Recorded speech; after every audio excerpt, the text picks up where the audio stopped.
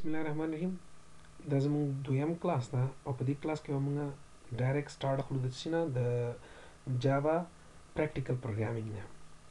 نو زه راځم څه کار کوم، نوټ پیډ خلاصوم، نوټ پیډ، او په دې کې زه د جاوا پروګرامینګ کوډ لیکم. نو مخکې له دې نه چې زه کوډ لیکم، اول باید زه ځان شور کړم. اول زه باید وګورم چې ما سره جاوا انسټال ده که نه ده. نو سی ایم ډي او سی ایم ډي کې جاوا چې کله زه دا انټر کوم ګورم ما سره معلومات راشي، نو دې مطلب دا چې ما سره جاوا انسټال ده. اوس زه ګورم چې ما سره جاوا چیرته انسټال ده. په سی ډرایو کې همیشه ده، په سی ډرایو کې او پروګرام فایلز کې جاوا دا ما سره جاوا انسټال ده. ما سره جی ډي کې ده، جی ډي کې ما خلاص که بن فایل ته راشي، تاسو بن فولډر ده. دلته تاسو ګورئ ما سره دوه فایلز دي، یو جاوا سی ده او یو جاوا ده. نو جاوا سی چې ده جاوا کمپایلر، دې مطلب دا جاوا کمپایلر، او جاوا مطلب په دې ټول باندې بیا موږ تاسو چې کوو خپل فایل رن کوو. دې په باره کې مکمل معلومات زه تاسو ته وروسته درکولو والا یم چې د دې دواړو کار اکچوال کار چیرې. نو اصل کې د دې دا پات ده. اوس موږ تاسو پروګرامینګ په چې کوو نوټ پیډ کې کوو، مانوال یعنی یو ټیکس ایډیټر کې کوو. نو که چېرته ته یو کوډ ولیکې په ټیکس ایډیټر کې، نو ته باید درې څیزونه په ذهن کې وساتې. نمبر 1 باید فایل نیم چې کوم ده هغه پراپر وي، فایل نیم مست بی پراپر وي. دویم دا ده چې فایل به ته کمپایل کوي، چې کوم کوډ ته ولیکې هغه به ته کمپایل کوي، صحیح ده، کمپایل کوي به.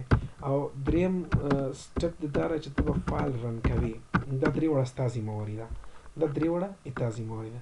خو که چېرته ته مثلا ټیکس ایډیټر نه استعمالوي، آی ډي ای استعمالوي، مثلا دا ایکلیپس آی ډي ای استعمالوي، نو بیا دغه د درې کار هغه اتوماتیک په خپله کوي.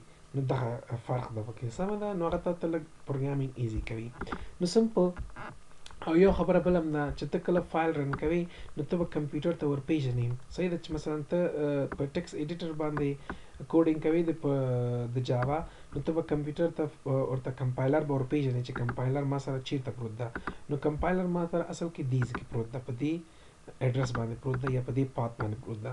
نو زه به دا کاپي کړم او کمپیوټر ته به وروپېژنم چې یاره ما سره کمپایلر دلته کې پروت ده، جاوا کمپایلر. نو دې لپاره به تاسو راشئ پراپرټیز ته، او پراپرټیز کې به دلته کې راشئ ایډوانس سیسټم ته، انوایرمنټ ویریبل ته، دلته به نیو، دلته به ولیکئ چې پات، او لاندې به دا ور پیسټ کړئ او اوکې به کړئ. اوس کمپیوټر وپېژند چې یاره کمپایلر موږ سره چیرته پروت ده. نو کمپایلر موږ سره چیرته پروت ده، هغه کمپیوټر وپېژند، فینش. اوس زه راځم څه کار کوم، یو سمپل غوندې پروګرام د جاوا لیکم. نو څنګه چې موږ تاسو پوهېږو چې جاوا چې دا کلاس بیز پروګرامینګ ده، کلاس بیز لینګویج ده یا کلاس بیز پروګرامینګ ده. نو ته به اوله کې کلاس ورته ډیکلیئر کړې، سمه ده. نو دا کلاس کیورډ، کلاس ذهن کې به وساتئ چې دا سی چې د کیپیټل نه ده، وړوکې ده، سمه ده.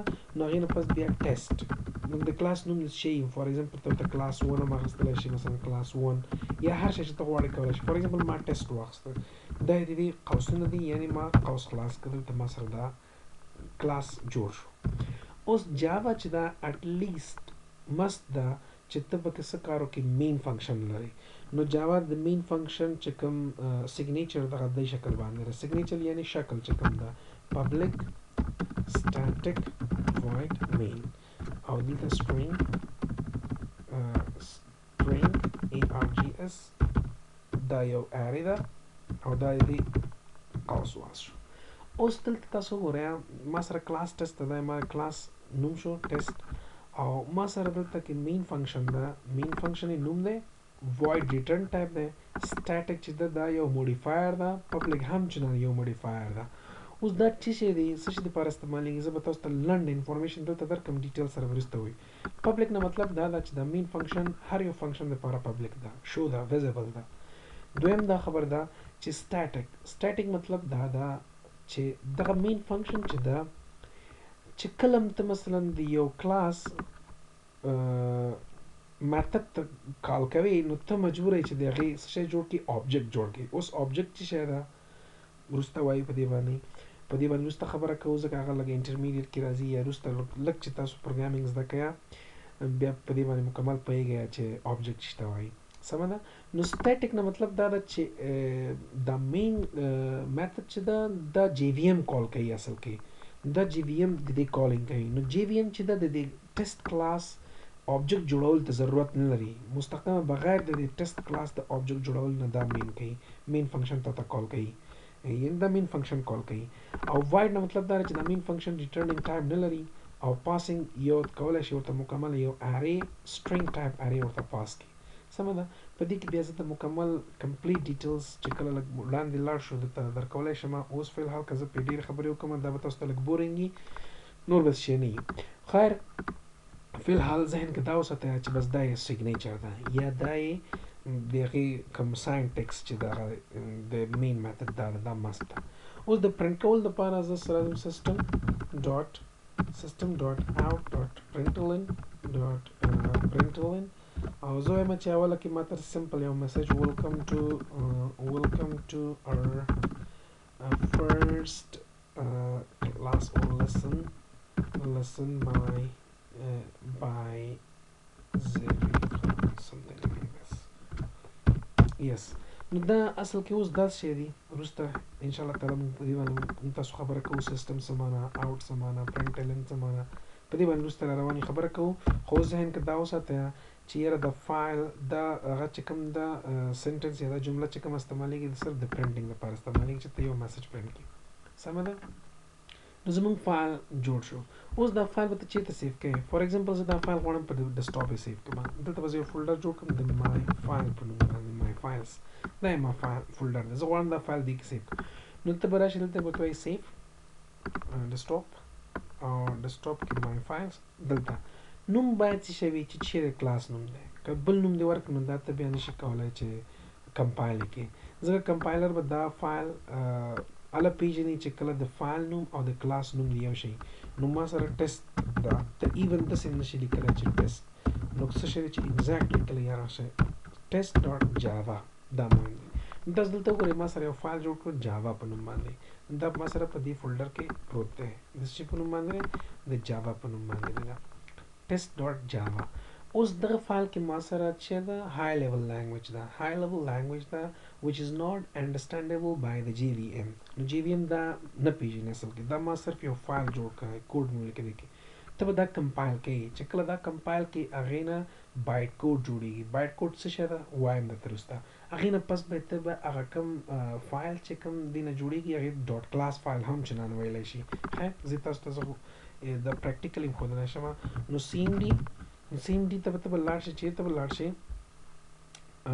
دې فولډر ته به ځان رسوي دا فولډر ما سره چېرته به سی ډرایو کې پروت دی نو زه به راشم ورته وایم چې سی ډي اول سی ته لاړ شه بیا سی نه پس د دې اډرس که زه وګورم دا یې د کمپلیټ ادرس د سی یوزر خان ډیسکټاپ او مای فایلز کې نو زه به راشم ورته ورته وایم چې سی ډي یوزرز هغې نه پس سی ډي خان بیا سی ډي ډیسکټاپ دلته بیا سی ډي مای فایل دلته راغلم نو ګوره زه دې فولډر ته اوس راورسېدم او دلته به زه ورته وایم چې جاوا سی یعنې جاوا کمپایل که څه شی ټیسټ ډاټ جاوا نو ګوره که زه دا انټر کړم که چېرته زما فایل کې څه مسټیکس نه وي مسله نه وي نو اټومیټیک دلته ستاسو ایرر رن شي دلته تاسو وګورئ اټومیټیک یو بل فایل ما سره جوړ شو ټیسټ ډاټ جاوا زما فایل دی او ټیسټ ډاټ کلاس دا اوس بل فایل جوړ شو مطلب دې فایل کې څه ایرر نشته نو دا ما سره کمپایل شو مکمل که چېرته په دې فایل کې ایرر وای بیا کمپایل کېده نه سپوز دا ډیلیټ کوم او راځم په دې فایل کې زه ایرر جوړوم مثلا ما دلته کې مانه یو چې پاتې دی ډاټ پاتې ده کنټرول اس سیف مې کړه نو مانه یو ایرر ده پکې ایرر ده نو زه بیا هلته راشم ورته وایم چې جاوا سی جاوا کمپایل کړه ماته چې ټیسټ ډاټ جاوا په نوم باندې انټر نو ګورو دا ګوره ایرر ده دلته ګوره ته سامبو ایرر یو ایرر ده پکې په دې ټیسټ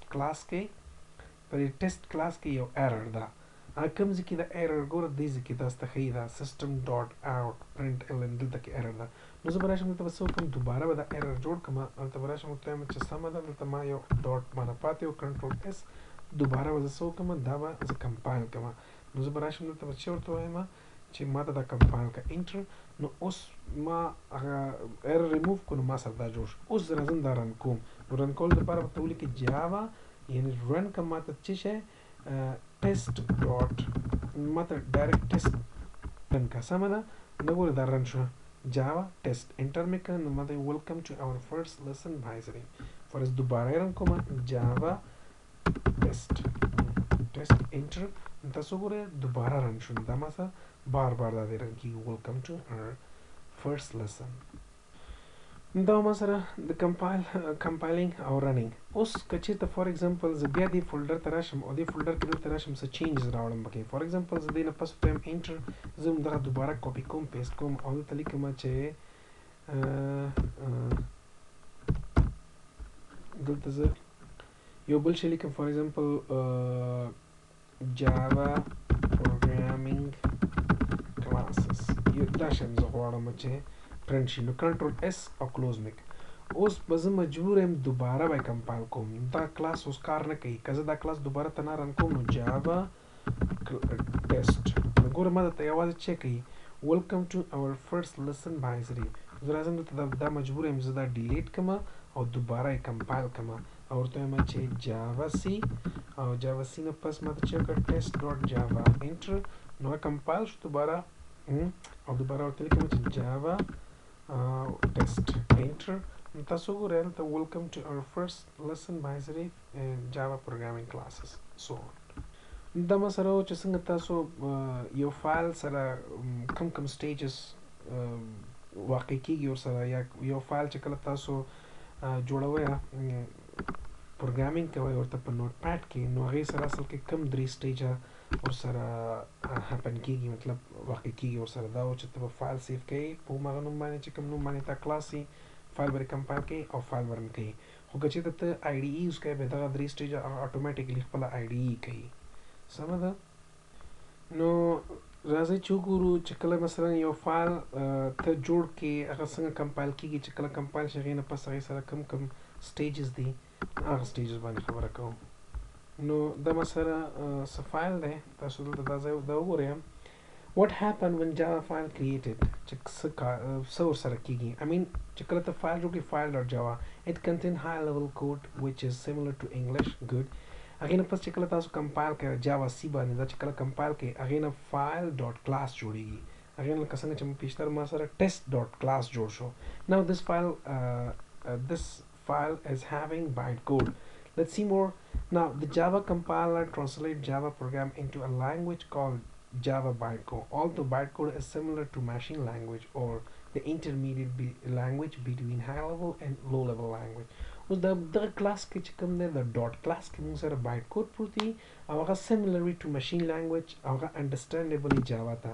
هغې نه پس انټرپریټر څه کار کوي چې کله ته جاوا رن کوي دا جاوا ټیسټ مالی کو، بیا د انټرپریټر کار شو.